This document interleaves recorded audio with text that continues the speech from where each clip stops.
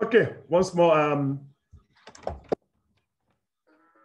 I think we can just start immediately with this. Let's start because is it up to 15 minutes?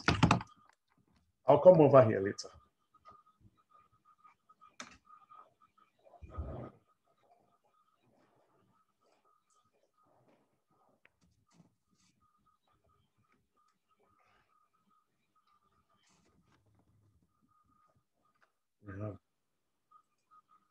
We have 18.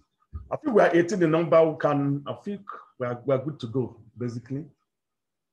We are very, very good to go now. 2 seconds, 2 seconds, 2 seconds. 2 seconds.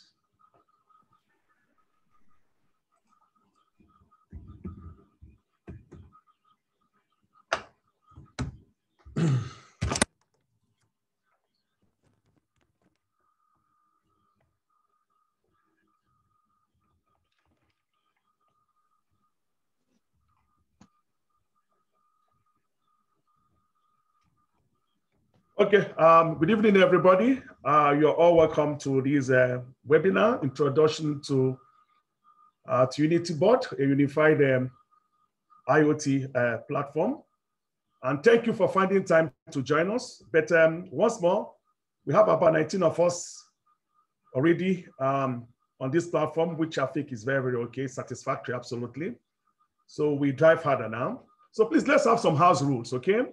First of all, please, you don't talk until you're asked to talk. Very, very important. You don't talk, okay? If you want to talk, you have to raise up your hand. You can leave your video on and what have you. Then intermittently, I may have to stop to take some questions, okay? I'm not too fast in typing, so I prefer you when, some questions, vocally, because I can multitask easily. I have so much I'm doing alone here. And so this very presentation or webinar is made up of 2 parts. The first part is our presentation PowerPoint, which I'll take you through. And the presentation, I'll be thinking about the essence. What is the big deal about Unity Board? What problem has Unity Board solved? What is novel? Okay, what makes it different from what is in the market? What makes it different from the Raspberry Pi? What makes it different from Arduino? What makes it different from PCduino? Orange Pi, and so on and so forth. And then we'll be doing some demo today. I didn't plan to do a demo. I wanted to have some completely different seminar for demo. It makes a lot of sense anyway. But I think we can try to squeeze in. At least let's do the basic demos we normally have on the Arduino. Maybe your flashing of your LED and so on and so forth, just to show that it is compatible with Arduino platform, which is one of the biggest open source hardware platform. Okay.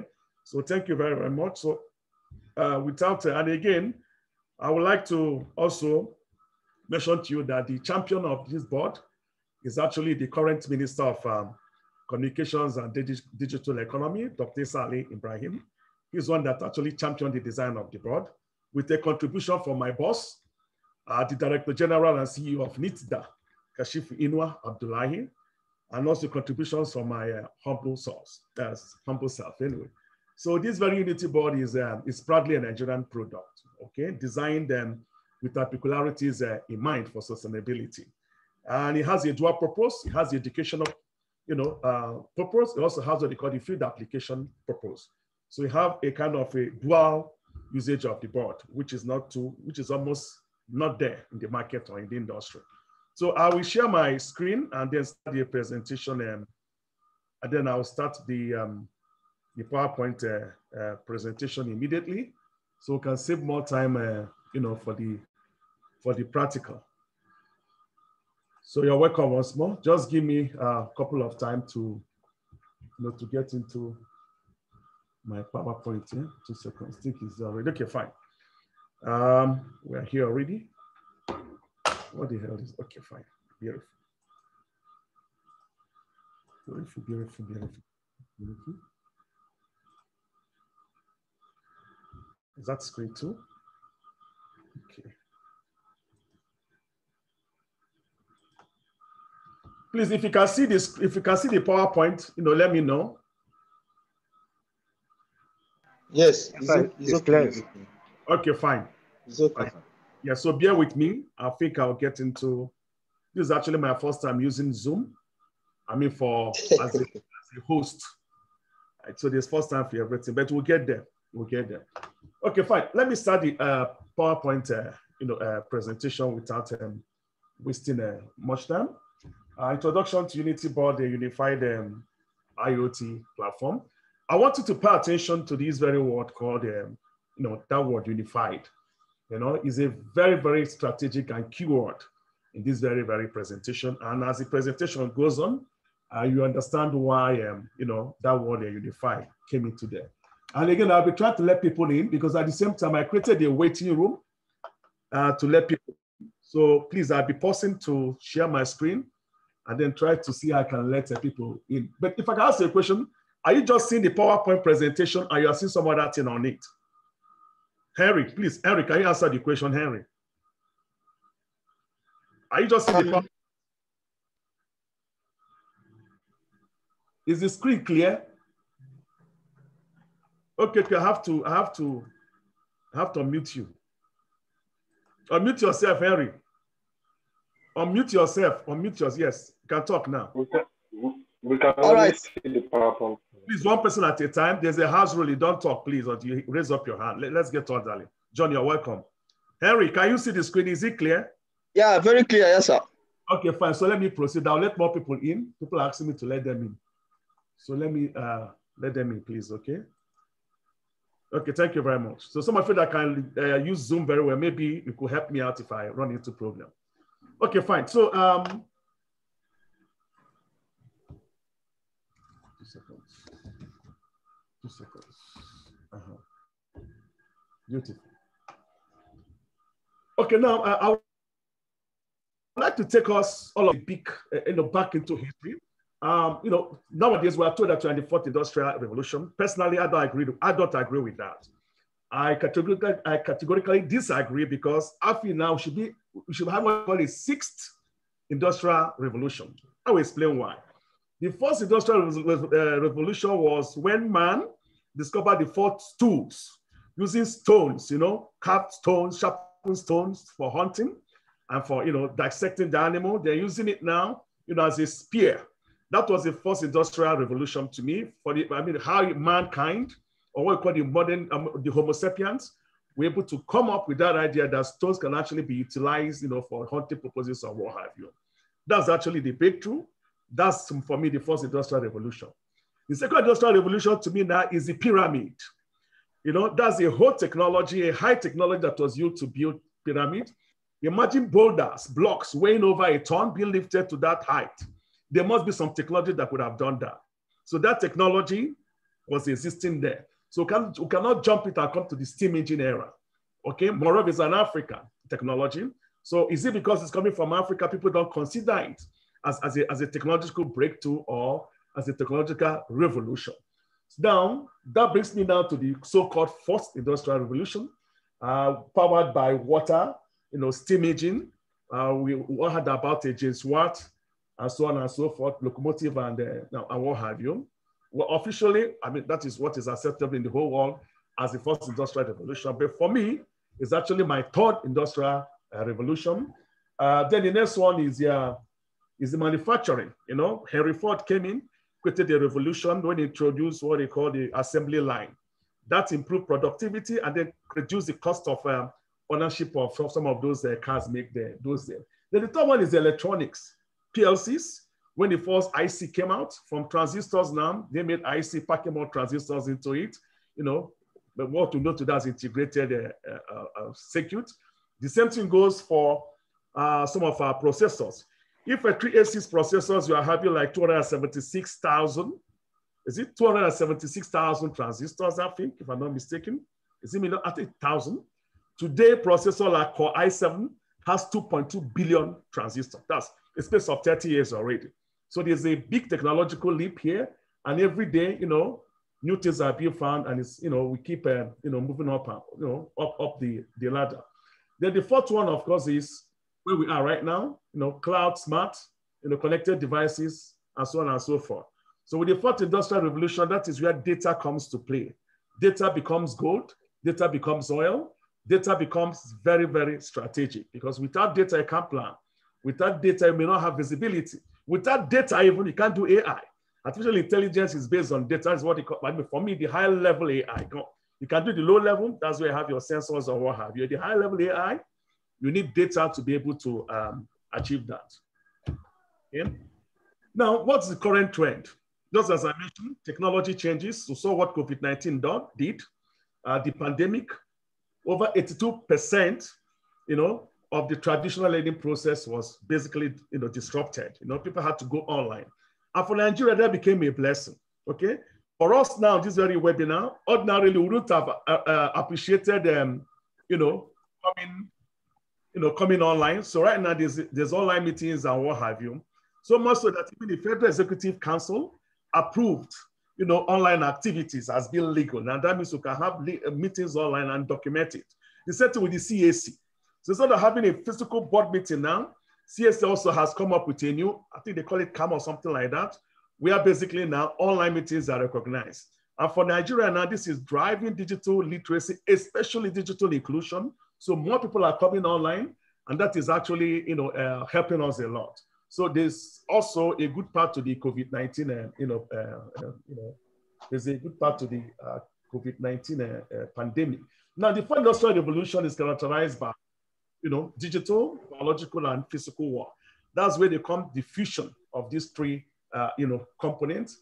And then, we have trends like IoT I've mentioned, AI, robotics, and so on and so forth. Please, if I'm too fast, somebody should tell me if I'm too fast, please. I'm just looking at the time. Is my pace okay for some of you? Yeah, it's okay. Okay, I hope I'm not too fast, eh? Okay, fine. So I'll move on. Yeah.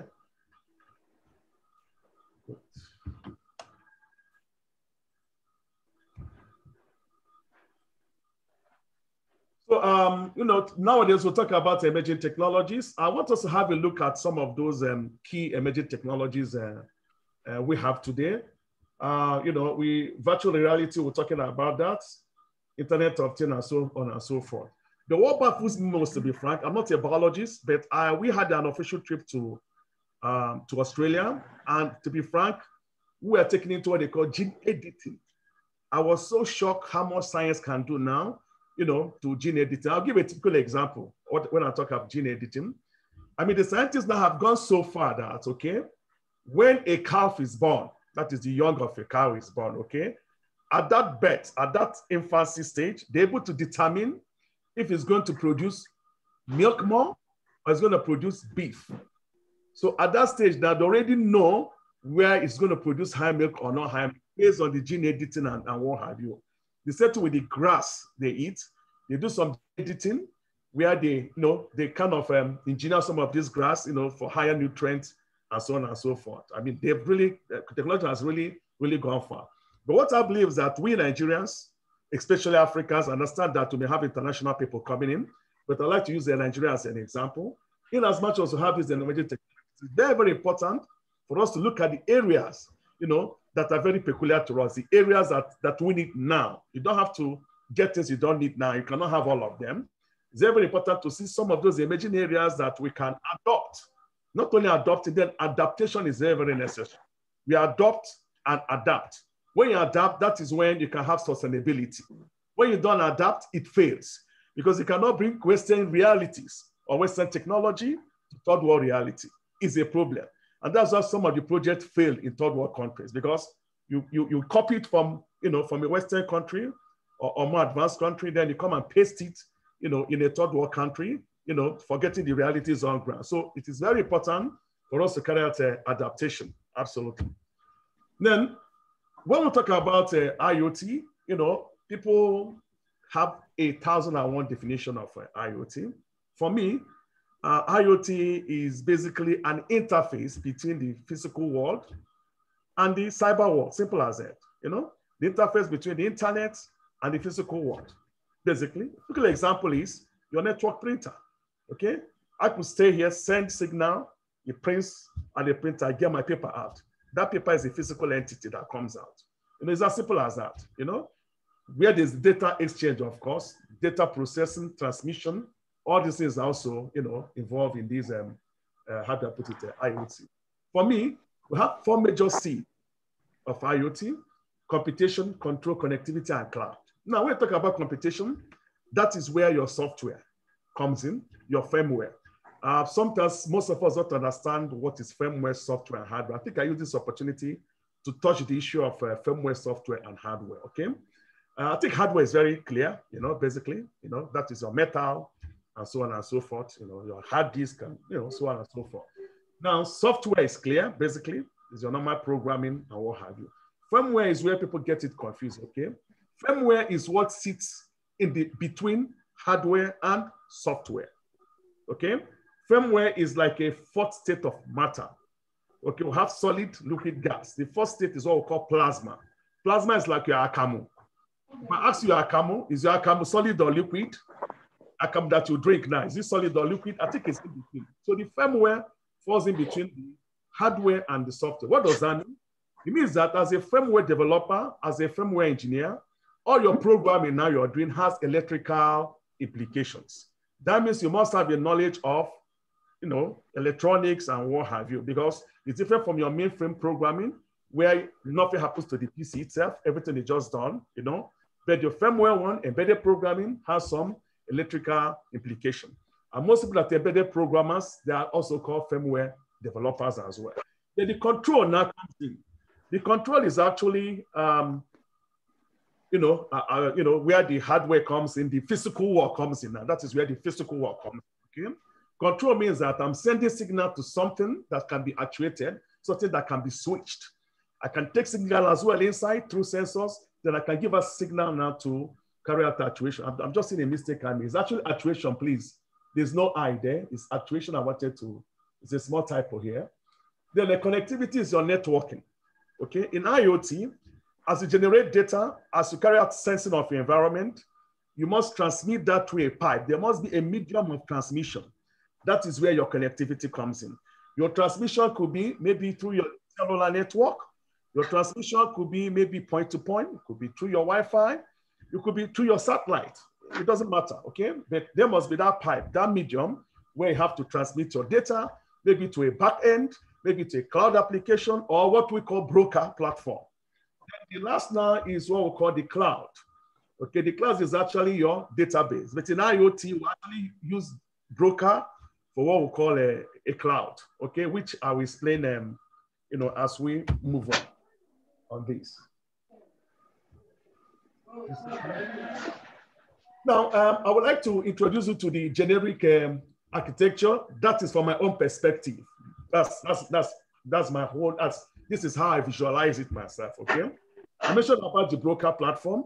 Actually, there should have been an arrow here. Can you see the mouse? Is the mouse visible there, please? Yes. Okay, but so I'm using the mouse now, because there was no time to put the arrow. So this is the broker platform. Okay, this broker platform is actually your database. It's actually your cloud application that may be running.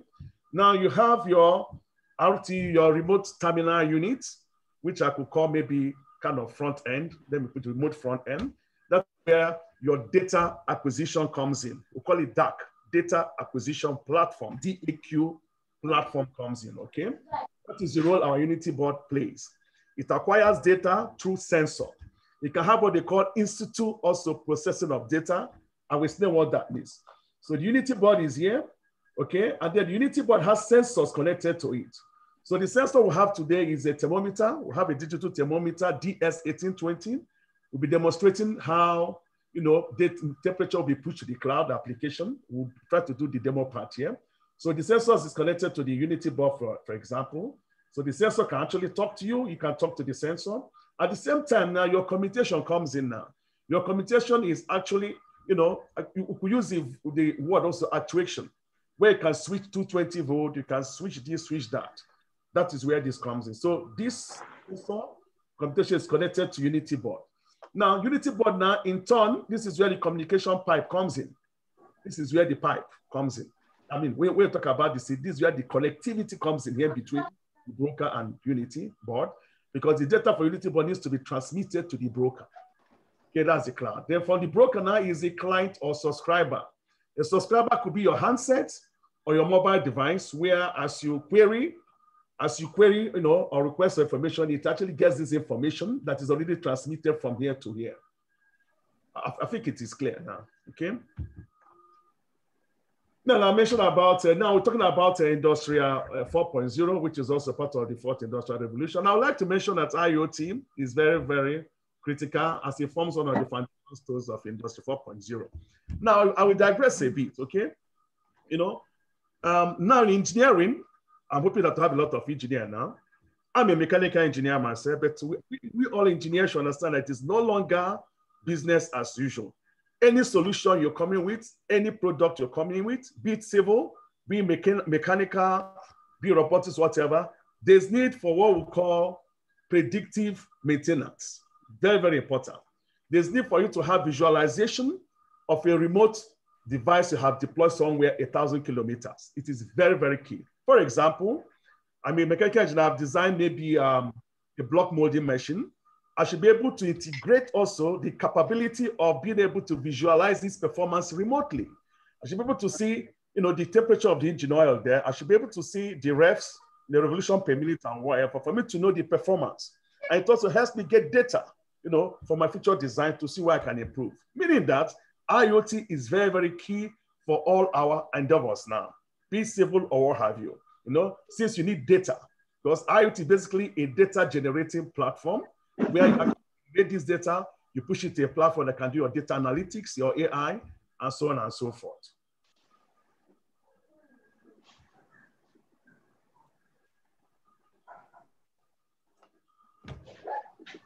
Now, you know, I'm gradually taking my time before I come to the transition of the Unity board.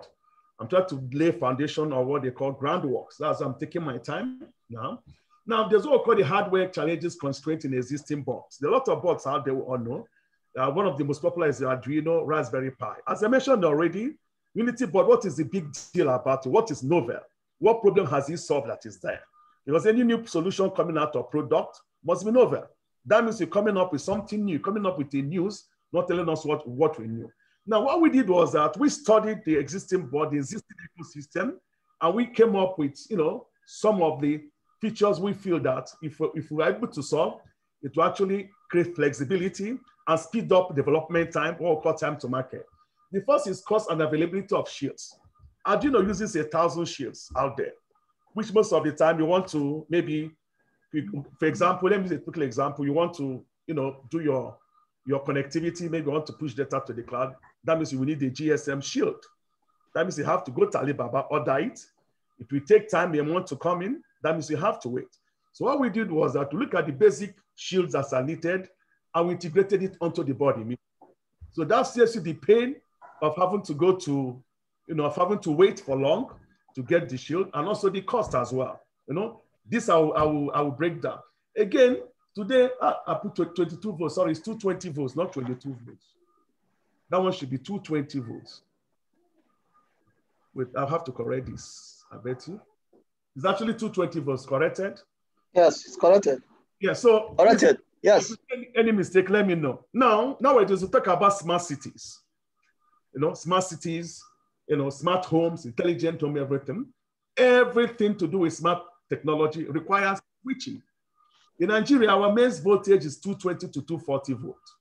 Now, the issue is that I want to do smart, you know, smart house or intelligent house. I want to come in and say, my TV, switch on, okay? How do I switch on 220 volts without having to go and doing some hacking or without having to go and buy special shield again, which I have to pay money for and wait to be delivered to Nigeria, you know, or to Ghana or to any part of the world? That takes time, is money. So these are some of the problems we solve. Most boards in the market cannot handle 220 volts. The Unity board now came up with a solution where it can switch directly to 220 volts. Today, we demonstrate that using a bulb here. I think I've shown to some of you that came early. We try to switch a 220 volt bulb from the Arduino board. Basically, it's like using 5 volts to control, using 5 volt DC, TTL logic level to control 220 volt DC. Now, the next problem we are solving, or the board is solving, is the problem of interface. Raspberry Pi uses 3.3 volts. We all know that. And if you use a 5 volt signal to talk to a Raspberry Pi 3.3 volt, the board gets burnt out. It doesn't work. So it's an issue. And nowadays, the whole technology is moving towards low voltage. From 5 volt to have 3.3 volt, they are moving even towards 1.8 volt. Now, how do we handle a shield, a sensor that is 3.3 volt, and then your board is 5 volt. How do you handle it? The problem was solved on Unity board by creating a special voltage, translation circuit, a 4-channel bidirectional, very, very fast. You could do up to even 10 megahertz. It's very, very fast, high speed, which I will share with you. That problem was solved. What does that mean? That means that I can plug a 3-volt device on one end, plug a 5-volt device on the other end, and there'll be bidirectional communication without having issue. Most of you that are used to Arduino will understand what I'm talking about. Arduino is a 5-volt device. Sometimes have a shield that is 3.3 volt. You start struggling with your voltage regulator or whatever. So that problem has been solved there on Unity board. Again, is inaccessibility of pins. A typical Arduino board is that once you plug your shield onto the socket, it blocks other pins. So you don't have access to other pins that are blocked. Whether you want it or not, it covers the whole pin. But in this Unity board, we solve the problem. Yes, we still have the shields, the socket for the shields on Unity board, which I will show you as time goes on. Not only that, we brought up what they call pin matrix to the front of the board. So you can have your shield onto the socket, then those pins that you need, you still have access to them. I think this is very, very brilliant, very wonderful. It creates flexibility for you, and then you have more latitude, for your project. Another thing we solved was the issue of communication. Most boards don't come with GSM, GPRS module. They don't come with Wi-Fi. They don't come with Bluetooth. Most of them may come maybe with a USB cable. But then we solve the problem because we want that flexibility for people to have it. If I have a hotspot, for goodness sake, why should I waste my money transmitting data through mobile or cellular network? It doesn't make sense. So if I have your Wi-Fi, if I have a hotspot, I should be able to have your Wi-Fi module that will hook up to my Wi-Fi and I'm transmitting data. That is where the Wi-Fi comes. I could transmit through Bluetooth as well. Okay? Comes in or GSM, GPRS. So Unity board has solved this problem, created flexibility of various communication types where it can relay data, to a backend. Another thing now is what we call timestamp. Timestamp. There's what we call data logging, or data acquisition. There's need for timestamp. Timestamp means that if I'm transmitting data from a river, Sokoto, I should have a time that data is going. And that is why onboard real-time clock is very, very, very, very important. And that's actually what Unity board has solved. It has an onboard real-time clock, and one of the most accurate in the world. It has DS3231. Why it is very, very accurate clock is that it's a closed loop device. I use what they call TCXO, temperature compensated crystal oscillator, meaning that as the temperature is increasing, it is compensating, then it keeps the time. The delta is highly, highly reduced. Another big challenge in most of these existing boards is that you cannot draw up to 1 amp. For example, I have a DC motor I want to drive directly from my board. I have a stepper motor, servo motor, or what have you. They have maybe 1 amp rating or what have you. The regulator they have on board there cannot supply 1 amp. So this is a problem we solve here. We have a 3.3 volt regulator on board Unity board that can give you as much as 5 amp. I'm not mixing what? 5 amp. If you doubt me, I can give you the name of the regulator. You Google it and check the data sheet. We also have a 5 volt at 5 amp. So we have increased now the power handling capability of the board, which most boards don't have. I don't even want to mention the Raspberry Pi here anyway, basically. Another thing is what they call the IMU. IMU is very important as initial measurement unit. Unity board comes with an accelerometer gyroscope. That means for those of us that are into drones, they want to create an autopilot system. It makes it very, very handy. Everything is on board already. You don't need to buy any shield. You don't need to do what they call, hacking, breadboarding. We have to get a Vero board, use 1,000 wire to connect. That problem is solved because everything is integrated onto the board. You just need to activate, the device or module whenever it is. It is needed. Again, is remote programmability. Remote programmability is that I don't know yet of any board that you can program directly through the Bluetooth channel. Unity board came with that features. Why? Because we believe that in digital inclusion, we know in rural areas of Nigeria, most people can't afford computer, laptop, or what have you, but most people have Android phones, thank God. So what we did was that we created a special circuit where you can pair your phone with the board and then program with your phone, GSM phone, wirelessly through Bluetooth channel. I think this is wonderful. That means that if I have my ordinary cheap Android phone and I can't afford a laptop, I don't have to wait for a laptop.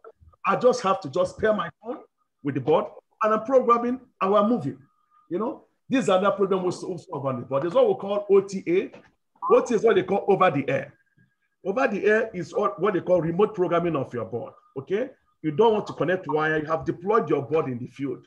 Your board is 1,000 kilometers from you, or your board is 5 meters from you. You don't want to go there to be able to reprogram it. Through the Bluetooth channel, you can do your over-the-air programming. For example, if I've designed a robot that is moving around and I want to change the firmware or update it, I must not stop the robot to put a USB cable to do that. No, I just send the channel. I just send the whole firmware through the Bluetooth channel. You update it without even you knowing. So that will implement. And again, it's sound, piezo. I love tunes. I love tones, tunes, melody, ringtones. Most boards don't have that. You know, piezo is not there. Speakers are not there. So Unity board comes with a speaker. I mean, piezo. So piezo comes with a piezo. So with this piezo, you can create alarms, tunes, and you know, and so on and so forth. So as I mentioned already, these are some of the problems that Unity board is already solving, and that's a big deal actually when you look at the board. Now, these are some of the existing solutions I've mentioned. These are Arduino Uno, very, very popular. I think it's the most popular board now for hobbyists and for beginners especially. Raspberry Pi 3. There's actually Pi 4 right now. Just so some of you that may know, but some of you that have never seen Arduino board, that's what it looks like. Raspberry Pi board, that's what it looks like, okay? Now, this is where we come in now. Permit me to present to you the almighty Unity Board IoT AI STEAM Education Kit. As I mentioned already, you know, all the features I mentioned, you can see here. This is the Bluetooth here. This is the Bluetooth. Can you see the mouse, please? Can you see the mouse here? Yes, yes. So this is the Bluetooth here, as I mentioned. So all the features I'll be talking about, I'll be pointing them out here one by one. This is Bluetooth here. These are our ESP8266. Most of us are used to this model already. That can act as an AP and also a client. Can act as an access point and a client. I don't know if most of you know that anyway. Then this is our GSM GPRS model. This is it over here. Here we're using SIM 800L. Why? SIM 800L is actually cost effective because we want the board to be affordable. That is why we are very, very careful the cost and the quality of the components that came on board. So we did a lot of research to make sure we get the right thing that is cost effective so that an average man on the street should be able to afford this very board, okay? So we have our Bluetooth here, we have our ESP8266 here, then we have our GSM GPRS SIM 800L.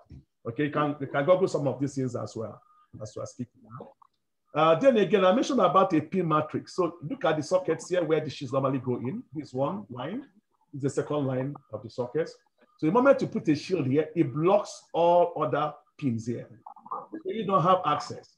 So what we did here in Unity board was we're able to bring out this pin matrix here. Look at the pin matrix here. This is my mouse here.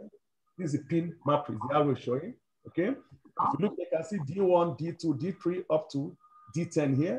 You know, the white one starts, you know, and so on. Then the 5 volt is here, the 3 volt is here, the 5 volt, 3.3 volt, and also your ground.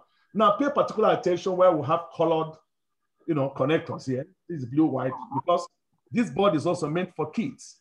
That is why we introduced some coloring. So as you're teaching kids in primary school, secondary school, we're able to, you know, reference one or two things easily. You can see the blue one here, you know, the red one, the white one. That's what we started to use some coloring here. And it has been really very, very, very efficient. Now, again, you know, most of us that understand that have used a digital thermometer with one wire protocol like a DS1820, we understand that you have to always use, what's it called? You have to always use a pull-up resistor, maybe 4.7 kilo ohm, up to maybe 10 kilo ohm before it could work. As a matter of fact, most of the sensors that comes on board, most of the time you have to use pull-up resistor. So again, that means you have to start doing breadboarding. You have to bring another Vero board, drop your resistor, the wire it, put it to an Arduino or whatever. That problem will solve immediately. How do you solve that problem? We created here is it a special socket for your, you know, thermometer. This is a special socket for Dallas DS1821, 1820. You don't need to wire whatever. You just drop it in here, put your jumper here, and it's on. Simple as that. Okay. The same thing we did here with the gas sensor, MQ series, which I've shown here. The gas sensor as well, look at it, it has its own socket here. Yeah, because we know that environment sensing is very, very key. So we put those basic devices, the ability or possibility to implement it easily and effortlessly on board. So this one's for a gas sensor here. Then this is the piezo here. That's the sound that emits the sound, okay? And again, as I come here, this is where your AI comes in as well, your gesture sensor, already made here. You just have to just drop the sensor onto the board and it is working. Now with your gesture sensor, it senses light. It senses if your hand is moving from right to left, left to right, up, down, or what have you. Not only that, it breaks down the component of light to RGB, red, green, blue. And for smart technology, for example, smart farming, I can apply this in the field to know even where my crops are growing. That means if I apply it in the field, the component of green will be increasing as more greenery is increasing. So various areas of application. I just gave a very fast example. I've shown this. And again, here we have also a matrix of LED. When I started my embedded programming, I started with a PIC 16F84. Some of you call it a PIC, made by Microchip, but the right pronunciation actually is PIC. Peripheral Interface Control is actually pronounced PIC by the manufacturers, not PIC, PIC. So I started programming with PIC 16F84. Then later I moved on to PIC 16F628A and so on and so forth. What fascinated me most was what they call animation of light, okay? What they call working light. How do you make a light to walk from back to front to back, different sequence? So that really helped my programming. So the same thing we introduced on Unity board here, is it, LED, 8 of them. So you can actually program, working light, animation of light, and what have you. Now with such programming, you can even expand it to advertising, to various signages. Once I've seen some signages in clubs, in exhibition where animation of lights are done. So with this, you can actually extend it externally and create various animations. So this is a very good platform to practice, the art of animation of light or lighting or what have you. Now, RGB is very important. If you talk about pulse width modulation today, pulse width modulation, that is where your RGB, this RGB LED comes in here. It's on board as well. So you can do what they call color mixing and so on and so forth. Then of course, these are two-digit 7-segment display, also on board here. Again, what do we have here? Your real-time clock is here, your memory is here. Some of them are under these 2 modules. And again, I want to point out the memory, okay? Now we talk about data. So what we did on this Unity board was that we created a very big memory to be able to hold, data, large data. We have solid state 16 megabyte, not megabit. It has 16 megabyte memory on board, solid state. Most of you that are programming understand that this is huge. 16 megabyte SPI memory, very, very fast, up to 10 megahertz it can do as well.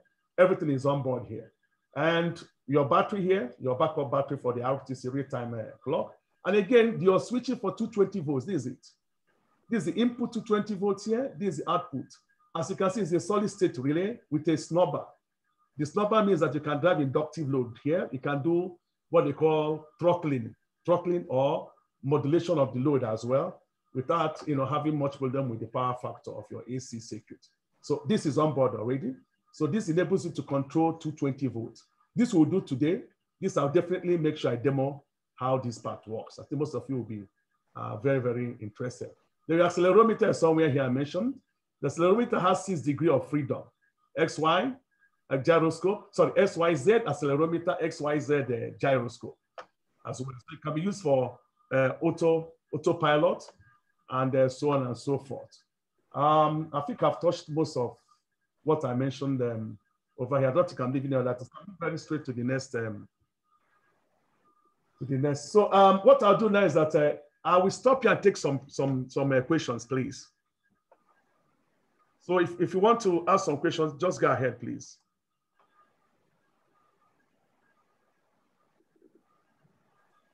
Yeah, good day, sir. Okay, want to ask? Okay, sorry, Chinyere Igwebe. I'll start with Chinyere Igwebe. Okay, so I will mute you now. Okay. Okay, go ahead. Can you unmute yourself and ask question? Chinyere. Chinyere. Are you on? Okay. I'm unmuting you now. It's not unmuting. Unmute yourself. Unmute yourself, Chinyere. Yes. Yes, I've unmuted myself. Good day. Yeah, good day. You're welcome, please. Can I have your questions, please?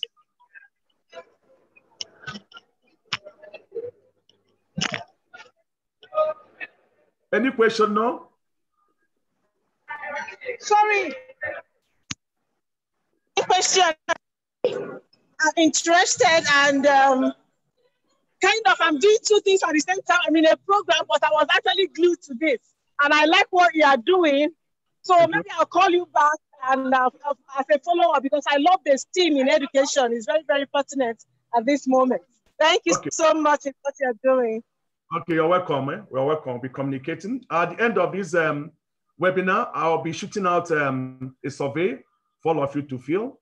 And that will create a platform for more communication. I could ask some more questions on maybe through email and what have you, okay? So I will unmute Uduma, John. Okay, John, you can ask your question, please. Hello, good day, sir. Can you hear me? Yes, I can hear you. Good day, everyone. Sorry, sir, I just wanted to know, you didn't talk about the microcontroller on the board. But I think we'll be more interested to hear about that. Okay, thank you very much. Thank you very much, John. Actually, I assume that people should know it is a Atmega 328. I think it's a very popular microcontroller that is in Arduino Uno. So what we did was to create a seamless and painless migration to the Unity Board platform. We decided to maintain some of the architecture of the Arduino that people are already used to. We decided to leave the same controller on board. We decided to leave the same geometry of the sockets for the shield, for interoperability and seamless and painless migration. So it is actually at Mega 328 clocked at 16 megahertz. 16 megahertz clock. I hope I've answered that very question. Wait, again, let me see. Sir. Yes, sir. Okay. Okay, Oyeka, go ahead, Oyeka. Okay, good day, sir. Yeah, good day, Oyeka. You're welcome. Yeah, sir. Thank you very much for the presentation. You made mention of programming the board using your smartphone. Yes. So how is that possible? Which application? Is it Android or OS? So which app can you be able to write the code on? Okay, I'll lower your hand. I'll answer the question. Let me lower your hand. Thank you, Eka, for the question. Actually, there's an application called Blueino. There's a lot out there. Check is on Play Store. It's an Android Play Store. I mean, there's a Play Store, Blueino. It's spelled as Bluino.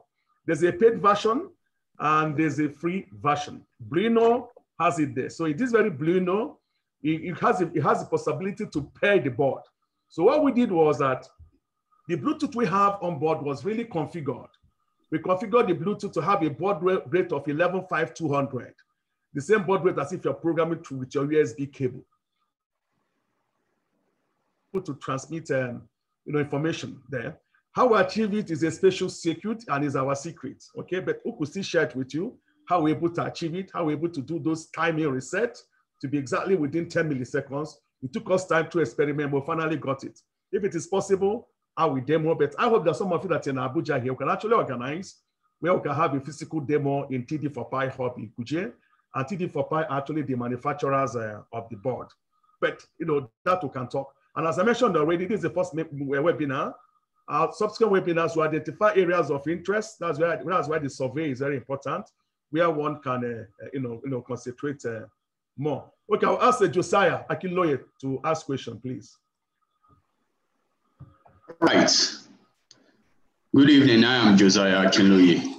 Yeah, my question is, what's the cost of the board? And also, does the board has an external storage, like maybe an external micro SD card?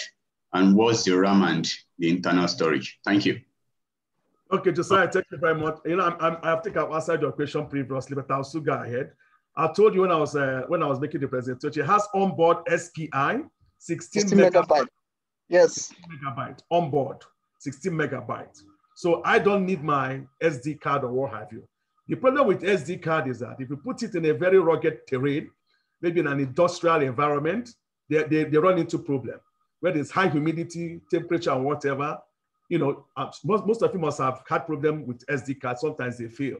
So that is why we don't want to go that route.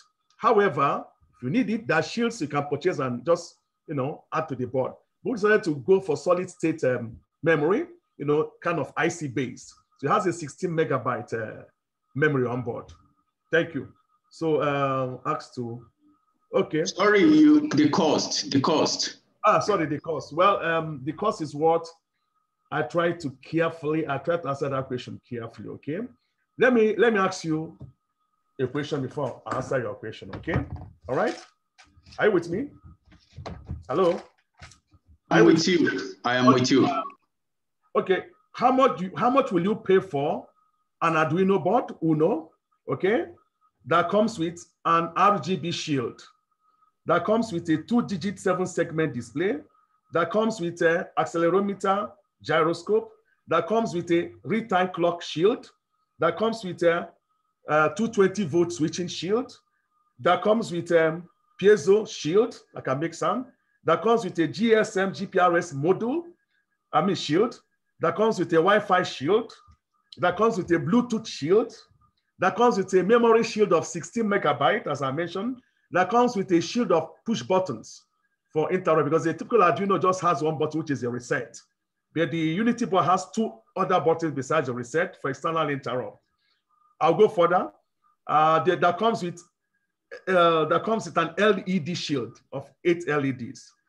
Then that comes with a voltage translator shield. That is 3 volt to 5 volt, and so on and so forth. How much will you pay for such a board, please? Let me start asking you back that question. So with that question, I think I will have to do my own cost analysis on each modules, and we structure everything before I can answer that, because it's quite a number of modules. So right now we're talking with the manufacturers and negotiate with TD4Pi, manufacturers of the board. Why? Because the cost of the board depends on quantity. There's what they call MOQ, minimum order quantity. Most of you understand what I'm talking about. And in the industry, when you buy transistors in bulk, ICs in bulk, the prices drop. So I hope maybe before middle of November, we should be able to finalize everything with them and get out a very clean costing of the board. The one thing I will tell you, any costing that the board comes up, it will be cheaper than any board in the market with all these features I have mentioned combined. Are you getting me? And again, this board is meant to drive digital inclusion. So we'll be doing all we can to make sure that it gets across. And there's a possibility that government can come in as an intervention and even give some of these boards free. That is very, very possible as well. As an intervention, why not? Government agencies like TED Fund, NCC, even need that or whatever. So we're still looking at various scenarios, so I cannot give you the exact cost now, really. Yeah, I'm not asking about the exact cost. I just want to know the rate, because I run an home automation company in Lagos, Nigeria. Okay. So we be dealing majorly with IoT, but right now we have our own gateway and some other things. So we are still looking for a lot of collaboration with other hardware manufacturers, of course. So that's the reason why I'm asking for the range. Well, we can talk or exchange after the whole meeting here. So I will just request for your contact details and we can talk later. It's okay. Next thing I can do is that I can link you up with the TD4Pi Hub, the manufacturers of the board. I will drop some information on the chat later, maybe towards the ending of the presentation. Thank you very much. I think we can move ahead now. I think everybody have answered the question. So basically, I know everybody is waiting for the demo part. So, we've mentioned about the teaching. The good thing about it is that it's very good for teaching of physical computing, combining hardware, software, and so on and so forth. I think I've really said much on this. I wouldn't want to start dwelling or going back. We'll understand that, this philosophy of catch them young, it's very, very important to embed some of this emerging knowledge in our young people at an early age, starting even from nursery school, let them learn how to program. And that is why MIT came up with a Scratch programming. And the beauty of this very board is that, it is most of them must have had S4A, Scratch for Arduino, okay? You can actually use your graphical interface, IDEs to program the board, your Arduino block there, your Zod, and so on and so forth. With Arduino, so it's a flexible board that you can program. So here is actually Sage. Sage is a Maitama pack. So this is actually one of the predecessors of the Unity board being used by kids already, as I mentioned to you.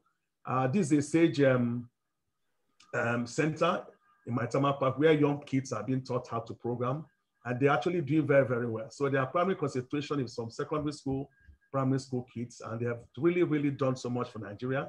They've won a lot of international competition, and projects and what have you. So this is actually, some of the kids that use the predecessor of Unity Board. As a matter of fact, it was the experience we got from here and feedback we got from here that was used to develop the Unity Board. And that was how we added some of the colors, the connectors, which I mentioned previously, from the feedback we got from the field. Now, this is a block diagram, which is very important. Now, if you look carefully, this is the Atmega. John was asking a question. So this is a microprocessor here. This is a deep suite. This deep suite lets you select which of the features you want to use, as you can see from the block diagram. If you want to use the solid state to relay, you just push it up. Your microcontroller now, the signal connects, and then start going to the solid state relay. You want to use your 5-channel sync driver. So it makes it flexible, so you can select which of the functions you want. As you can see, GSM, USB, everything is here. Just have a look. Everything is here. This is SPI 60 megabyte EEPROM, the memory, using the SPI protocol. Then we'll have I2C protocol as well for your I2C LCD display, and so on and so forth. Everything is here, okay? Here, basically. I think I can proceed. Now, these are the full specifications here, written down. Everything now is fully, here, everything is here. 6 degrees of freedom, I mentioned already, bidirectional 3.3 volt to 5 volt logic level. Arduino compatible pin. Everything is already, indicated here. Gas and gesture sensor, digital thermometer, and so on and so forth. I'll be sharing the presentation with maybe some of you. And I would like to tell us that at the end of this, one of you will win a free Unity board. I'm asking some questions. I will have just one Unity board to give out free. So try to pay attention, please, okay? So this is basically the board layout, where each of the components are described and labeled. Everything here is described. And if you pay attention here, you'll have your micro USB, because you know that most phones now, they use their micro USB, although USB-C now is taking over. So we created that flexibility where if you have your normal USB phone cable, you can actually use it to power the board and program the board. This is all we call adaptation of technology. Knowing that most of our people will not have this cable USB-B, most of them will have this cable. So we implemented this here. You can use this or you can use this. If you want extra power, you can actually plug this to your charger of 2 amp, and that can increase any power you want. But then we already have solved that problem by having these monster regulators. You can see the sizes here. These are 5 amp regulators, 3 to 5 amp. Although normally our device is 3 amp anyway. So these are monster regulators, as you can see. Okay, at the bit of people are waiting. Sorry, people have been waiting to join us. And this is the layouts and what have you. Then I've mentioned about the use, what it does, creativity, especially in children, by exposing them to the program at early age. Now, the big question is, all this grammar, where can we use this board? Now, I want all of us to understand that Unity board is not a ready-made product. So people start asking questions, why is it not in a casing? Why is it not a box? Let me explain this. Raspberry Pi ideally don't come in casing, but the finished product made with Raspberry Pi comes in a box, in a case or enclosure. Arduino, Uno, Mega, they don't come in a casing. They come as ordinary board. But any product that is made with it comes in a casing as a final product. Now, the Unity board is an open platform that facilitates your injection of your IP, intellectual property, meaning that you use a Unity board to develop a product, you own it 100%. That is where you can box it up, label it, put any name, use any enclosure geometry you want, or what have you. So Unity board is an educational and development environment, okay, which you can use now for, to solve other problems and own the IP, intellectual property of that problem you have solved. So areas of application straight is learning embedded programming, developing and testing firmware. Embedded programming is very, very key. So Unity board is a perfect environment where you can teach people embedded programming, be it in assembly language, be it in C, or what have you. It is very, very perfect. Again, you can test your firmware. That is why we created a removable socket where you can remove your Atmega 328 microcontroller and then put a new one and program it. You know, I mentioned smart technology, tracking, data acquisition system, grid infrastructure monitoring. Now, let me dwell a bit on the grid here and infrastructure monitoring. Let me ask you a question now here, okay? How do you protect our transformers from being stolen? Somebody give me an example. I have a transformer that is nowhere, maybe in the middle of the bush, and I want to be able to know when somebody is trying to steal it, okay? It falls under what we call energy infrastructure. Any idea of how it can be protected? Any idea of how you can protect such a transformer, you know, from being stolen? No idea. No idea. No, think about it. I want this to be interactive. Now I've been talking a lot. Let's make it a bit. Okay, somebody's raising his hand. Good. Okay, please, Oyeka, please come in. I think from what you just explained now, yes, you can use IoT so that you can put a sensor in that particular transformer, so that in such a way that once person tamper with it, for the fact that the sensor is sending signal to you wirelessly, you can be able to monitor the state of the transformer. Thank you. Now, very, very, very wonderful. Then another question is, what kind of sensor, please? What do you want to sense? What are you sensing and what sensor? Okay, now, I think you can use maybe motion sensor. For example, is it a PIR? Is it passive infrared sensor? Is it ultrasonic? Yeah. I think PIR, maybe because of night, so that you can be able to dictate the motion to human body. Please, if you want to talk, let me know, please. Okay, thank you, Oyeka. Let other people give idea. Oyeka, thank you. I'm lowering your hands. So who again? I'm seeing Josiah. Josiah, can talk, please, Josiah. Akinloye. All right, like Oyeka said, you can use PIR integrated with maybe a CCTV device, so you can monitor everything. Okay, that's an idea. Okay, fine, not bad idea. Can we have a cheaper one, please? Okay, okay, fine. Let me just go straight. Let me start with the last one. Okay, if I'm putting a CCTV camera there, are you with me? At what cost? You see, there's what they call cost-benefit analysis. Whenever you're developing any new product, okay, you have to check the cost, the functionality, you have to balance them up to be competitive. Very, very important. You don't use a sledgehammer to kill a fly, it doesn't happen. So putting a camera there, that's an overkill. If I put a camera, that means I have to get a higher processing power. That means I have to start looking for what to be powering the camera now. Where will I get that power supply energy to be powering it? Because all this will have to make it to be either to be covered or not to be able to be vandalized easily. I get them. I'm not saying that it's not a solution. Now, the issue of your PIR is that your PIR senses the infrared had the wavelength of the human body mainly, or even animals. What if I have a crane? I put a crane far from the transformer. I use the crane to jack it up. That means we're not sensing a human being. That means there's no alarm. So I will not go for that solution because I can use a remote inanimate object to pull the transformer from there, and that's it. So for me, I would have suggested, for me anyway, I'm not saying I could do it best, we're just rubbing minds. I would have suggested our IMU, initial measuring unit. That is where your accelerometer comes in. That is where your gyroscope comes in. I told you the accelerometer is a 3-axis accelerometer. It senses acceleration in all the axes. All you have to do is to program the G level you want. Is it 1G, 2G? And then your gyroscope can even tell you what kind of movement or what have you. That's a problem Unity Board can easily solve. By putting this Unity Board together with the transformer, you can easily sense, movements and what have you. And then as somebody mentioned IoT, correct as well. That's where IoT comes in. So you can be transmitting all this signal.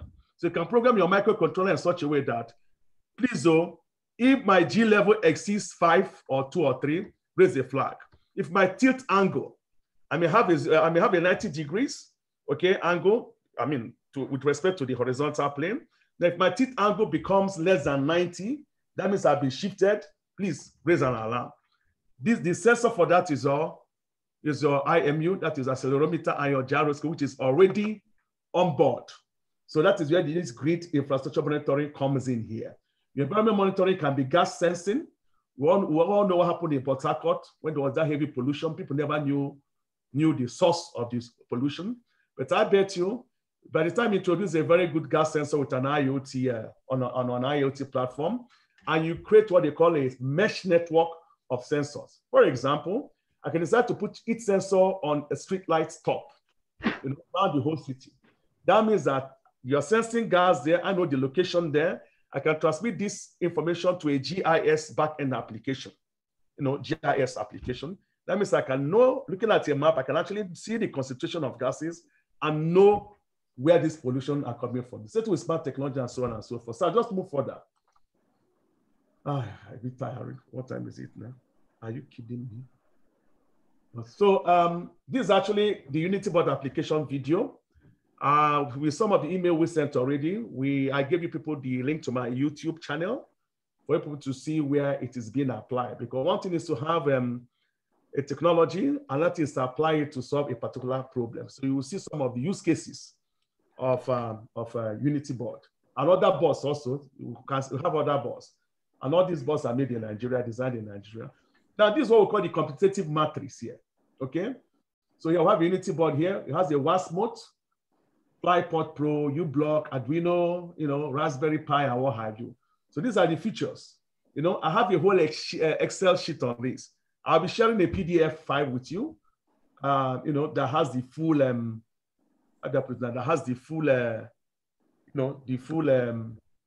features. I mean, the full breakdown, So you can see the SPI here, I2C, real-time clock, everything here. Yes, yes, yes, here, no, so on and so forth. So it's actually a very, very powerful board. Very, very powerful. Really, really powerful, Then adoption strategy. Now, what we're proposing is that it's very, very important to utilize this, for education. If possible, push it to primary schools as part of their curriculum. Because when we talk about, some of these emerging technologies, okay, the workforce will change. Okay, ways we are doing things, we keep changing. So if you don't embed those necessary skills, your young people, they become dinosaurs, they become unemployable. So that is why it is very, very impossible to create those skills that will drive a fourth industrial revolution. And that starts at an early age. That is where education comes in. So collaboration Ministry of Education, private sectors, and so on and so forth. Development of curriculum around this is already what we are doing. Mentorship program, that's actually what I'm doing now. And localization of manufacturing. As I mentioned, manufacturing is being done by TD4Pi. However, my former university where I graduated from, that also interested because I made a presentation while I was in Ukraine this time around. That is why you can see their name coming up here. They're actually very, very interested, and they're very proud of the board that an alumni also was part of the development team of the board. Then these are awards we have gotten so far. Minister of Education this year, in recognition of the board, gave NIDA an award of EdTech Technology Agency, so EdTech Development Agency of the Year. So that actually, gives us a lot of joy. And, and this is in line with local content development, indigenous technology development, and so on and so forth. So this is, what you're seeing here is actually a farm environment monitoring solution, which is being developed at the Kuje Hub. Is an IoT remote farm monitoring, farm environment monitoring system. It monitors your gas, it monitors the soil moisture, it monitors the humidity, pH of the soil, and so forth, and so forth, and so forth, and so, so you can see the Unity board inside the box. And this is your lithium-ion battery, So it's an ongoing project right now. You can see the model as I speak with you. Okay, so let me take more questions and then see how I can rearrange my camera for us to start a demo. Okay, for us to start a demo. Let me take a few questions while I try to do, what do I say? Well, I try to arrange this for demo now, okay? I really need some people to help me do some of these things here anyway.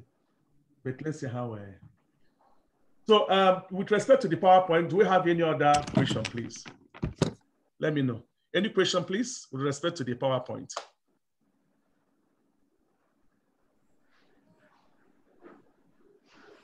There are no more questions, eh?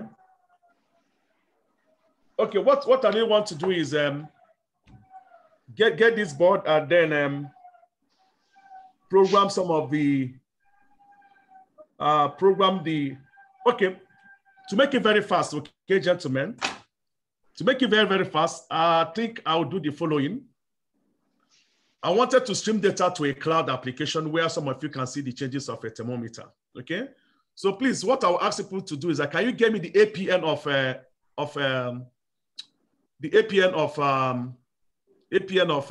Airtel, please? Can somebody give me the APN of Airtel, please? Airtel dot. No, please get me you can put it on the chat so that, because what I demonstrate is on a foreign scene, so that I can create the program, all of us will go through the program, and then, it's a lab work which all of us will take part. So I'm going to use a DS1820. A Dallas thermometer is what I'll be using. 2 seconds, let me let somebody in here. Somebody is waiting. Sorry. I can't find. So for this okay, somebody wants to ask a question. Jide, please go ahead. Yeah, Dr. Agu. Thank you, Jide. You're welcome. Well done. No, I've been listening. I have another meeting, so I may not be able to take part in your demonstration. Okay. But I want to really commend you. I mean, this is much needed, for the 4IR that is coming up. Good. And, your advocacy, everything that you are saying about starting in the schools too. Yes. The Ministry of Education is very, very welcome, because we need to start introducing emerging technologies, catching them young. And I really want us to also play emphasis not just on the students, but even the teachers as well, so that it's not something that the students may be more advanced than the students. Because even if you look at the number of participants that are here, I can tell you that most of them appear to actually be the younger people, the students. But you also need teachers, train-the-trainer type of approaches as well. So, but it is a very good start, and I really want to commend you. Thank you very much, Doctor. Thank you, Jidawe. I really appreciate you so much. Thank you very well. We are ready to collaborate with the Nigerian Computer Society. I think people are doing a lot of wonderful job. So if here is a program of capacity or skills development, we'll be very ready. I have also here people like Henry. Henry is also a mentor in TD4Pi. Henry works for LaunchComSat. He's also here on this platform. Okay. So a lot of I also have a colleague. Jinakaka, I can see you're welcome. A colleague from NIDA as well. It's just to organize a program, because NIDA, we work with stakeholders. Once there's an organized program, we'll come and facilitate, get mentors to mentor young people. Teachers are very, very important, because it's teachers back to the primary school, teachers will take it to the villages, train the trainer philosophy. Very, very key. The earlier we start this, the better, for goodness sake. Otherwise, we will not be able to play key roles, in this very, modern era. Technology is changing, ways of doing things are changing, jobs will be lost, and for you to be relevant, you must acquire new skills. You must reskill and upskill. It is very, very key. If you remember last time, Dr. Pantani mentioned, it's no longer about a certificate, it is about skills and competencies. Exactly. Okay, thank you, Jidawe. Thank you. Okay, well done, sir. Yeah. No more questions. Can we move ahead? Okay, as I'm saying, let's do a lab work. I think a lab work makes it easier. So we'll put everything together. In this lab work, now I'll be measuring temperature from my office here. And I'll be varying the temperature. I'll be changing, using a lighter to heat up the thermometer. And then I will give you a link on the internet where you'll be seeing the temperature change. You will visualize everything. So I will start the programming with you people, bit by bit, okay? Over here, I have the digital thermometer, which I will show to you. So this is actually my digital thermometer here. This is it here, digital thermometer. Dallas, steel, is in a steel, encapsulated in stainless steel. So what I'll do now, I'm going to use Arduino IDE. That's what I'm going to use to do this very programming. So I will share my screen now. Let me try to share my screen immediately. Hack off, so. 2 seconds, let me try to do this. Bear with me, we take time to, so I will share my screen, but I'm not seeing. 2 seconds, I need to get this right. 2 seconds, please, I need to get it right. Wait. Okay, okay, there we are. There we are, TeamSpeak, NTU, okay, fine. Okay, there we are. So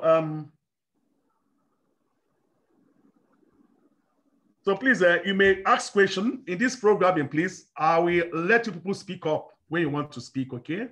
Because I will take you code by code, how we're able to achieve IoT, okay? Starting from, that's where the forces come in now. I'll take you through this code for you to see the forces where they're coming in, A to Z. And then how the data is transmitted. Then I'll give you a link where you'll be seeing the data and everything. So it's very important to pay attention. So I'm opening up right now the Arduino IDE, and then I'll just take through the code, and then we play with the thermometers here, and then we'll see. So while I'm waiting for this to open, I will quickly start plugging in my thermometer to save time. So this is actually the socket here. This is sockets. This socket I'm going to use to plug it in here. So I'm using a board. Once it is set, I will show all of you, please. Just to make it faster, I think make it faster. I don't even know. Can I ask you a question, please? In the DS1820, which of the wires is ground? Is it red? Who has used that thermometer before? I think it should be. I think the black is ground. Yes, okay, I've seen it already. So I just want it interactive. I will set it up. Then I will show all of you. What I'll do now is I'll program with the USB very fast. I'll program with the USB cable. So I will share my screen with the, let me share what I have now so that you can be looking at it. So I will share this. Oh, come on. 2 seconds. Bear with me, 2 seconds. Wait. I can't understand what's going on here. I can't understand. Can you hear me? Yes. Yeah, we can hear you. Yes, I can hear you. Oh, sorry. Okay. Okay, I'm getting it now. Please bear with me. This is my first time hosting. Okay, can I see the screen here? Yeah. Okay, fine. So so I'll leave you just to have a look here while I quickly do what I'm doing now, please. Just pay attention to the code, and that's it. So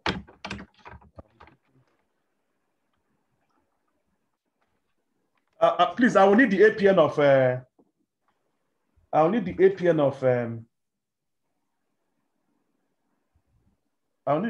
of LTEL, Abi. It's already on the chat. You can check it. It's on the chat. Okay, thank you. 2 seconds. So I will plug all this and see if it is working. No,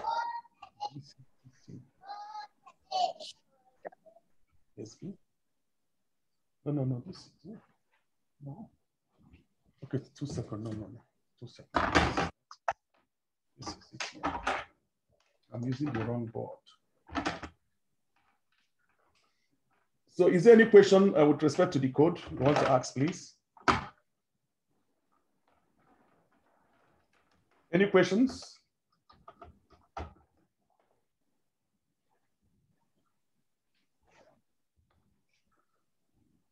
So let's see. Might as well put this one here. Then 2 seconds. Then USB, good. Beautiful. I think. Beautiful. Okay. I think I come back here.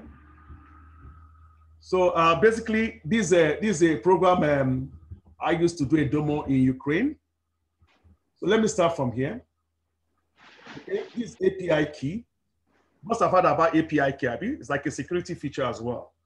Yes. I wanted to pay attention to the API key. Then I asked somebody to give an APN, Abi, of Airtel. Am I right? Yes. So what I'm Yes, going sir. to do, yes, I'll implement it here. What was it again, please? Can somebody tell me? Let me type it immediately. Internet.ng.airtel.com. No, it's not it. It can't be that. Internet.ltl.ng. That's what No. I'm seeing here. Huh? Internet.ltl.ng. That's what I'm seeing here. Internet. No. Are you sure? Airtel. Internet.ng.airtel.com.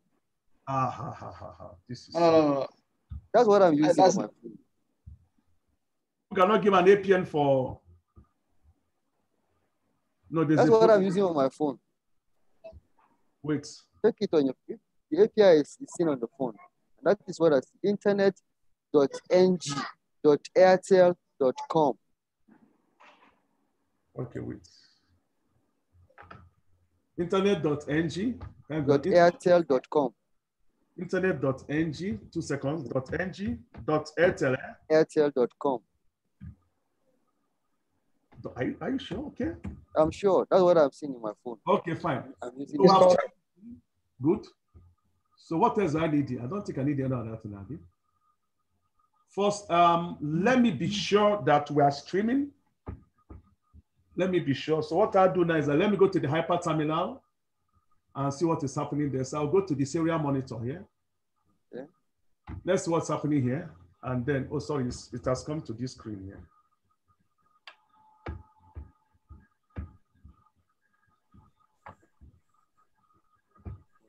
You can see there's no, I'm not getting any signal. Why? So have you checked the baud rate, sir? No, there's not the baud rate. I'm not getting, I feel strongly that the code inside. Okay. Code inside is not what I'm running. No problem. So let me rerun the code here. Let me push it to the board now. No, sometimes I do them, I forget. What was this one? I don't understand. What's happening here? You need to install these libraries. No. It should work now. I've not changed nothing more. No such directory. Is it possible? Oh, sorry, gentlemen. Can you pay attention here? What do you see here?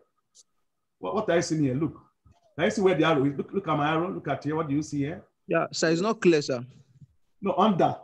Look at it under a generic.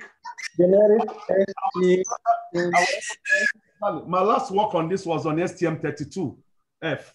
So I forgot to switch it back to Arduino. So let's switch it back to Arduino platform. Okay, so I'll go to board. So that's the current board.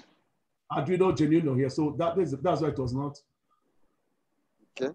Why is it not? I'm trying to. Will it change? Okay, it has changed. Look at it, COM3. So let's see our hyperterminal again. I think the hyperterminal should be able to come on now. Let's see. It's not coming, Abby. No problem. So let me do this now. I'll just program now. It's coming up.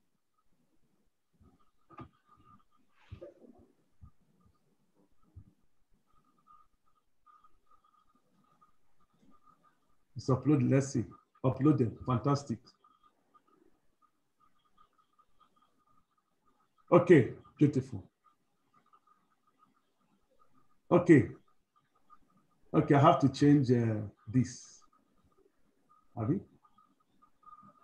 I have to change this one. I have to change this. It's okay.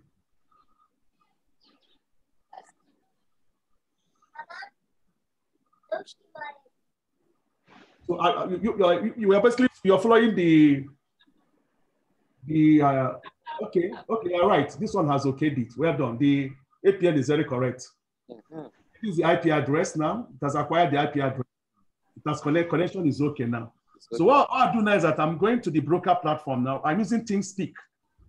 I'm sure some of you must have heard about TeamSpeak. We have TeamSpeak, we have the dots, we have Blink, and so on and so forth. Okay. So what I'll do now is that I'm using here, I'm using a protocol called TCP. Sometimes you can use your MQTT, HTTPS, and what. So I'm using here, you can see it. I'm using TCP here. So the protocols they can use to push your payload to the broker now varies. So it's up to you what you want to achieve. So let's go to my TeamSpeak account. Then I'll give you the link as well. Okay, please, is there any question you want to ask? Because sometimes when you're raising your hand, I may not see. Is the code clear to some of you? Yeah. Okay, fine. So, and mind you, all this is being done for Unity Board. I didn't have to put any module. I didn't have to use a breadboard to start, you know, one or two things and what have you. So I will just take here. I'll take this one here. I'll drop this here. I'll type a TeamSpeak. Is it? The issue is that I wouldn't want you people to see my API because you can hack my board later. So I'm putting my email. I'm logging into TeamSpeak here. Then I'm going. Are you following me? Yes. Okay. And what's the password here? So I'm logging into my broker platform. Okay. This case is TeamSpeak. So I already created so what you do for me, if people should pay attention here. So what I'll do is that I'll go and look for the public view. Let me check for the public view here. If it's let me see the public view here. If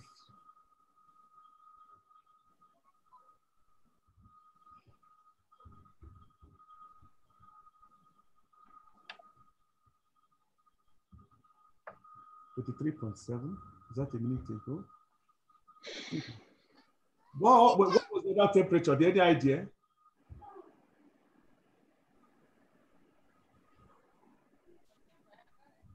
So can you see the IP address? Which of the IP address? Okay, let me copy it and put on the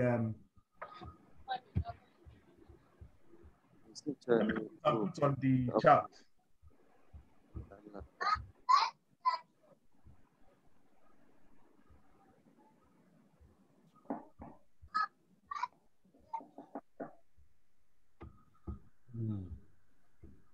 It's a bit of a using Zoom here, but so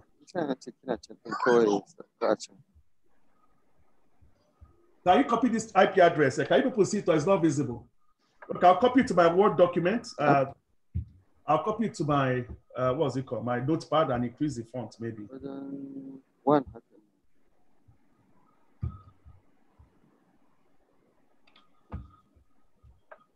So let me see format, font. So let me take this 16.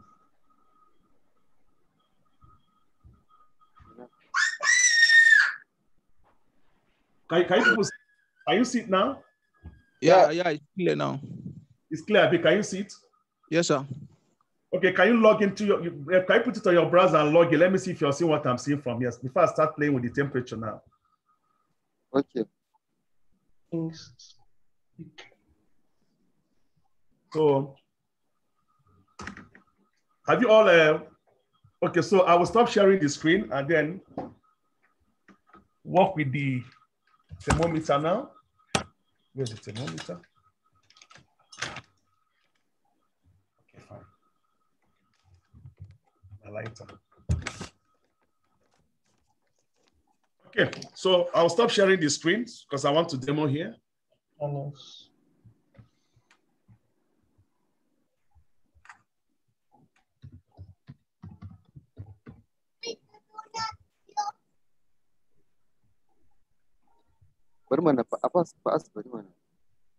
Okay. Okay, fine. So you can see me now. This is a lighter here. So these are the this is the thermometer I'm having here. This is it. I've logged in. I can see exactly the same thing. Don't work. Okay, fine. So what I'll do is that I'm going to use this lighter now. I'm using this lighter now to heat up the thermometer. Let's see if the temperature will change. Mind you, it updates every 15 seconds. So I'm heating this up. So the temperature should rise now. So I'll leave it. Let's see what happens.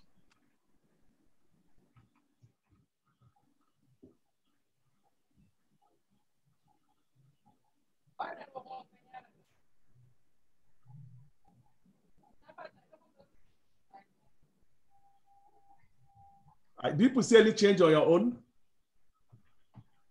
It has not updated. It has not updated, sir. Okay, It has not updated now. it's okay.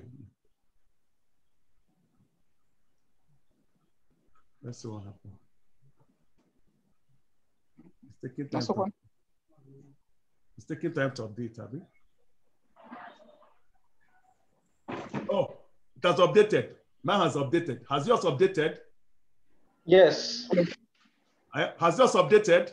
Yes, yes. Okay, beautiful. So right now you'll be seeing that the temperature will start coming down. It will be taking sample. Well, because the TeamSpeak version I'm using is a free version, the update rate is very, very adaptive. Now the latency is high. You know, here they update every 15 seconds and what have you. But if it's paid for, it can actually be faster. So what we can do is that you can actually monitor the graph. You can see the temperature history here. You can actually monitor the temperature history. It shows you the graph, you know. So this is a full demonstration of the 4 C's of IoT we just did right now. So this is our sensor. Our sensor now is a thermometer. And this thermometer can be anywhere in the world. Then it is giving us a, you know, the reading. You know, so with this, it can accumulate a lot of data. Like if you look at this graph here, it's written a temperature history. You can see over a long period of time, over a long period, you can have so much data. So if you apply your AI here, tools and whatever, you can start coming up with different, you know, can start coming up with different solutions, different idea. Did you notice that your red light came on now? Did you notice that your red light came on? Yes. Huh? Yes, sir. Yeah, so the red light is an alarm system which I have created. You know, that's we put an upper threshold or lower threshold. So it's put in such a way that if it is above 40 degrees, it comes on. But that alarm system is created on this very platform. So some decisions are already made here. If this, then this. So that's why the red light is coming on, showing you danger. So if I had, for example, a bakery, or I had a fire alarm in my house, my mobile device would have just show me this alert. And then it can even ring me and buzz me. So all this is also part of IoT now, as you can see. So as you can see in IoT, for you to be a big player there, you must have the ability also to program, develop embedded firmware. Your hardware should be yours. That gives a kind of originality. You should be able to, like me personally, I'm not a high-level programmer. I'm not a high level. I'm low-level and interfacing. So what I normally do is that I look for platforms like TeamSpeak and Utilize. However, some people actually develop their own broker platform. Yeah. So this is exactly what we have done right now using the Unity board, as you can see. So I might as well remove the thermometer and plug the gas sensor. The same thing will happen. I can plug the humidity sensor. You'll be getting the whole, you know, values that are coming you know, on board here. Let me take some questions, please.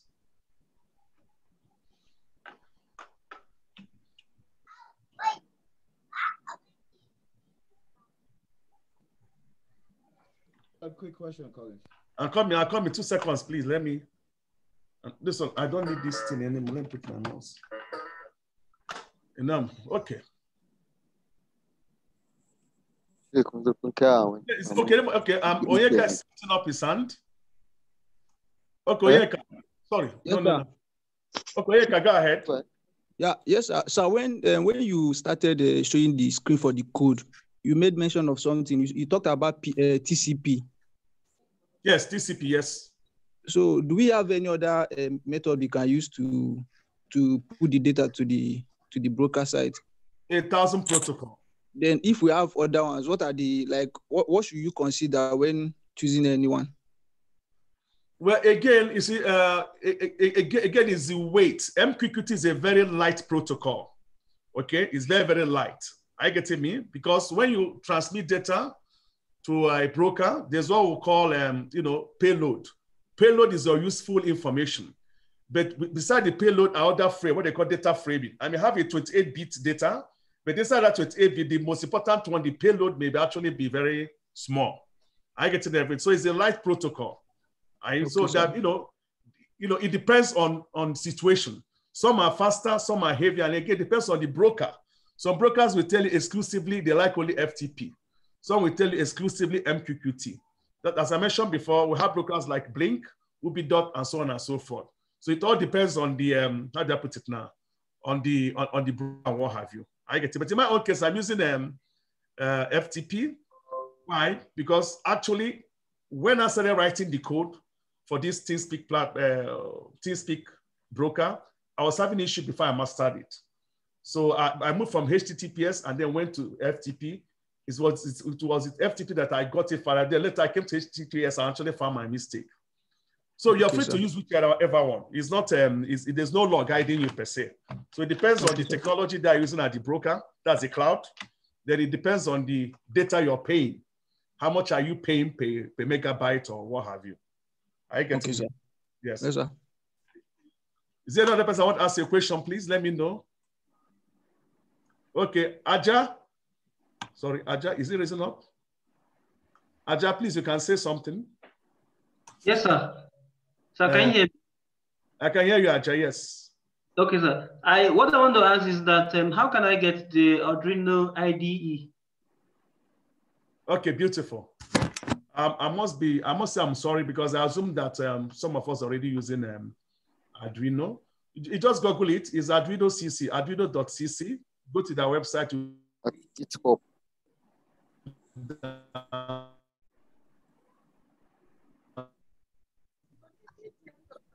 Download it is free of charge.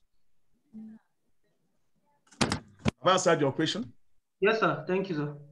Okay, fine. Any other questions? If there are no questions, let me start. Let me see how I can start sharing some files. Let me see.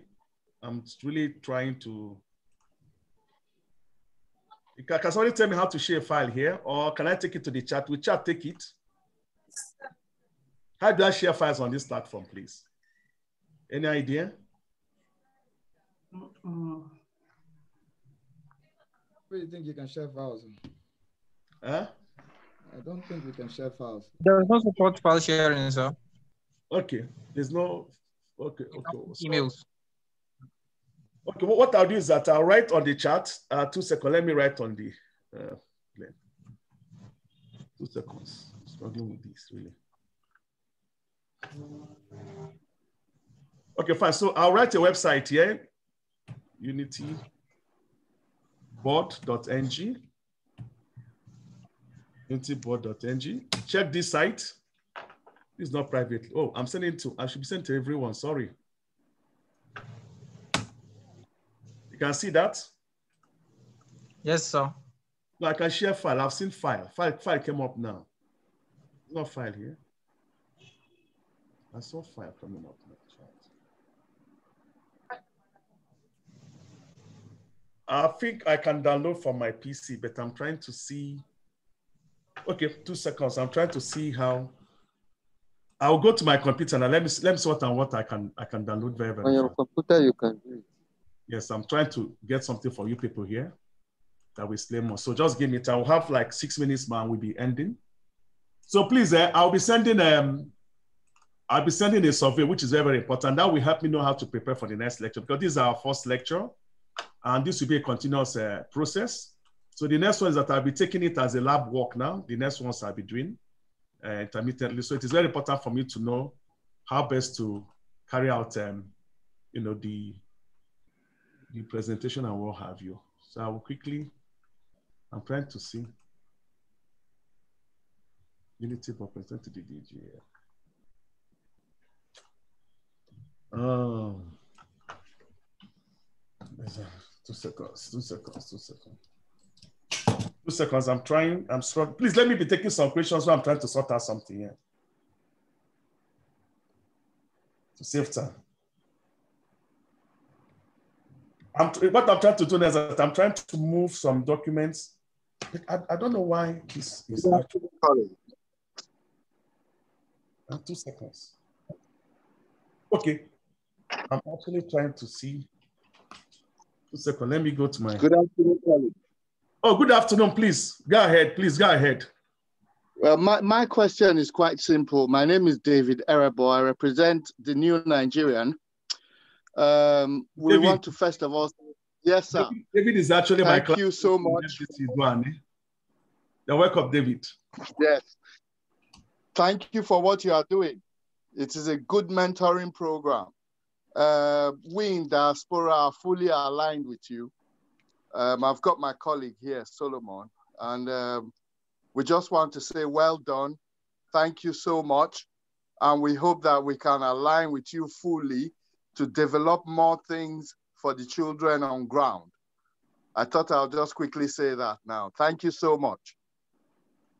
Yeah, David, you're welcome. As I mentioned already, David Erebo is my classmate in the Federal Government College Idwani. We attended the same secondary school with him. A very, very good friend of mine. He's actually calling from the UK, and they're doing so much programs to promote our youth in areas of capacity development, especially. So I'm very, very happy to have you people here. Just as I mentioned already, collaboration is very, very key. So maybe, Dave, you want to share some of your coordinates on the chat so that people can know more about some of the good works you're doing so that they can spread the good news here in Nigeria. So you're free to put one or two things on the chat, on the WhatsApp, sorry, on the Zoom chat. That will help them, get this. Thank you so much. You're welcome. Is there no other question here? I'm trying to share some documents here, but my fear is that, I'm just struggling not to send the wrong one here. So what I'll do is, I don't know. Okay, fine. Let me just make it easier for you. Very, very easy now. Let me make it easy now. I'll just go to my webinar. Whatever I have you on webinar is what I'm pushing out immediately. Okay. This is it. So I've shared the PowerPoint with you people here.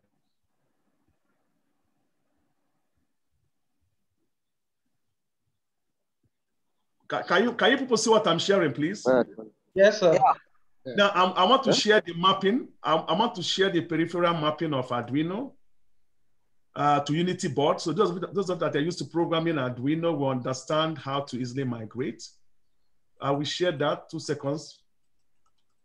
2 seconds. Now I'm trying to go through my files very, very fast. Okay, easy.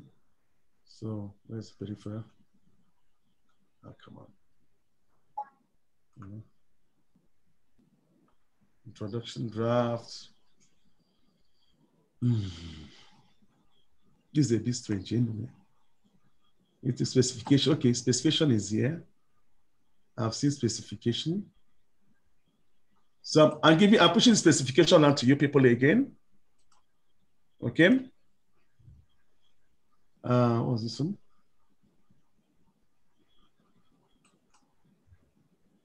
Unity for introduction, well. Introduction, competitive. No. Okay, fine. I think, okay, if there are no questions, I would like to thank all of you for making time out of no time. We still have 18 people. To be frank, I wasn't expecting much people, so I'm quite excited myself. So please, I'll be sending a survey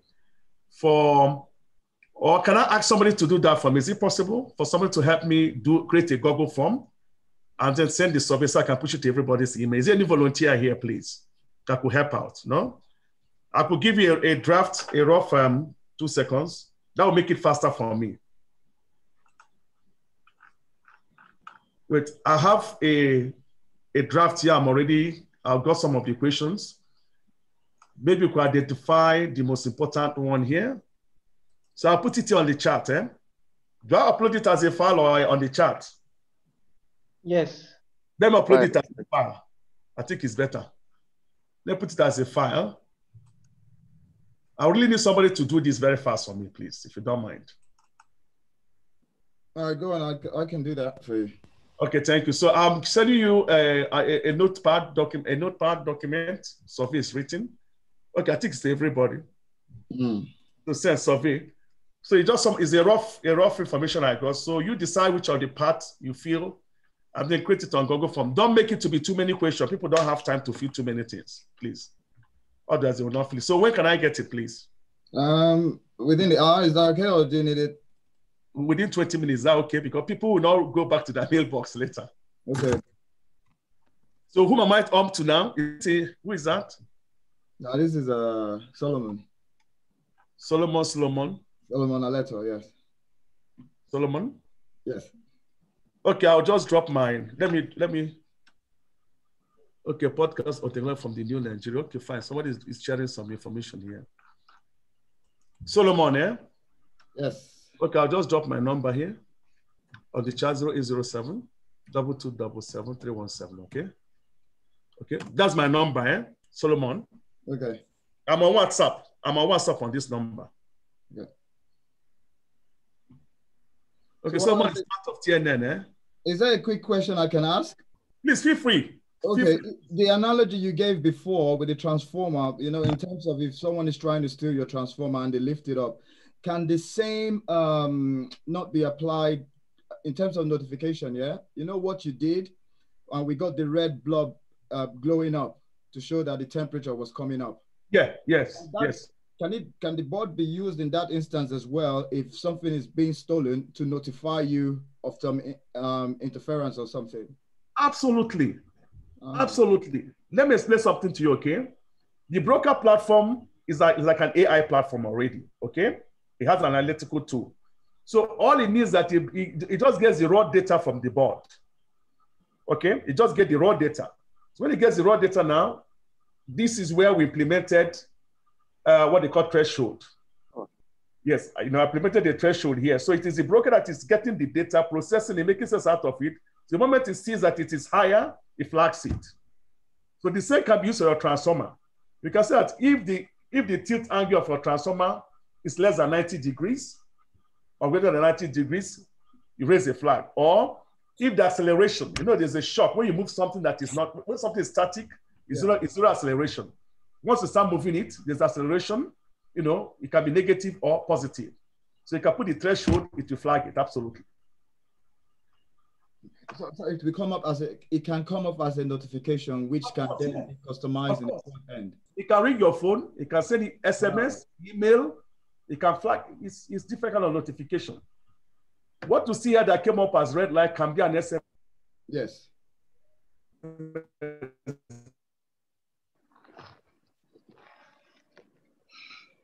Okay.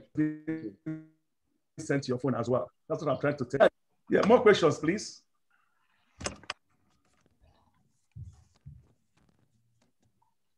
Now, again, I mentor in a hub I mentioned. I'm a mentor in a hub called td4pi.org. I'm sharing it.ng. They are doing a lot of good work there. Okay? They are doing a lot of good work. So, Dr. Yekini, do you want to say something? Dr. Yekini, also a colleague at work, colleague at NIDA, Engineer Kaka too, or Dr. Kaka, and some other people. So thank you everybody for attending. So if you have more questions, okay, okay, fine. Thank you very, very much. So I will not log off until you people try to log off. I'll be doing other things. So if you have other questions, fine, but I'm officially ending the webinar now. Thank you for your time, and I look forward to having you. Thank you, sir. Yes. Thank you so much. Bye.